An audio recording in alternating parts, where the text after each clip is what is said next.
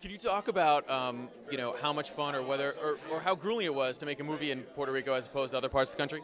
It was grueling for several reasons. A, the weather was unpredictable. It would rain at the drop of a hat, which would then make the days go longer.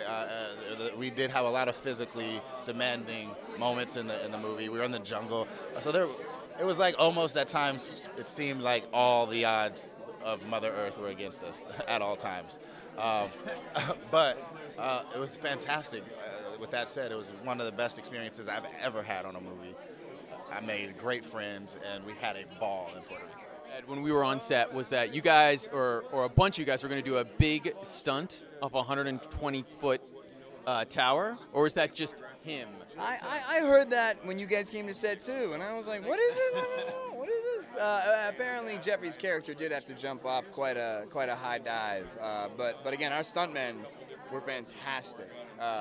And ridiculous, insane, and they actually did it, man. But luckily, we were safe in our trailers. Right. So I know you've been to Comic-Con and events like this a number of times before. Have you ever come? I have. And how does WonderCon compare? Like, what was the crowd like up there?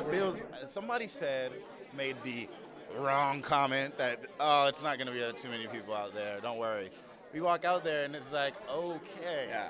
I was expecting a much smaller crowd compared to Comic-Con. It's just as big. That room is huge, and they're just as enthusiastic. They're all. I mean, anyone who says this is like the little sister at a Comic-Con, they're wrong. So when you go out there, do you get nervous, or is it? Yes. Fantastic Captain America. Everybody knows. People really excited, but I don't think ever. I've covered this business for a long time. That a casting story was in the media as much as that. It was like almost surreal. Was that sort of experience for you, like going online or reading in the LA Times that like different people were up for a role that you're up? Was that bizarre? I try and stay away from all that. That's it's almost none of my business. It's a slippery slope when you start reading that stuff. It starts to. I have enough trouble doing press, and you end up living in your own head a lot more than you like to, and you start reading that stuff, and you could. It's a dangerous game to play. So for the most part, I try to stay out of it.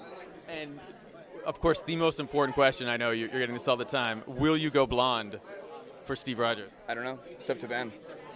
I have no idea. I mean, literally, this just happened. So I haven't even I haven't talked to anybody. So I have no idea. Well, cool, guys. I had a great time when I was there on the set. Thanks so much.